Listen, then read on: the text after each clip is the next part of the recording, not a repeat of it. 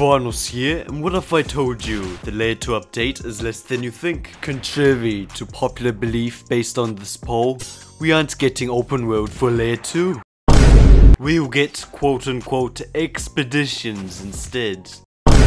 If you don't believe me, even Agamatsu confirmed this. Over the next month or two, we should really start delving into layer 2, an issue with expeditions such as dungeons. So a lot of you guys may be thinking, yo, Agamatsu, like, are we gonna get all of layer 2 then? Well, all of layer 2 is probably gonna come like after the dungeons. Basically, the devs made it sound like more than it is by typing up an essay, but we're literally just getting Grand Peace Online dungeons, but big. They should have just typed we're adding big dungeons and it'd be the same. So, what are we getting for layer 2 then? We'll be getting guild bases and systematic changes like the combat rework and potentially more that hasn't been revealed.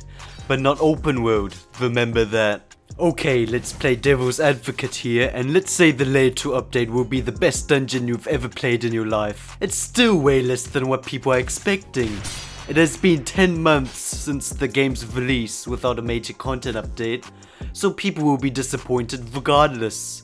Bruh, just look at this! This dude's expecting the entire game to double. This is what I mean by people's expectations being too high. But personally, I'm fine with this. Assuming layer 2 will use the skull system like Arena, this completely solves the issue of wiping to a disconnect or exploiter. At the end of the day, I'm just worried people will get disappointed and quit. I know the update will be good regardless because I believe in the devs. Thank you for watching and see you later. Subscribe or else.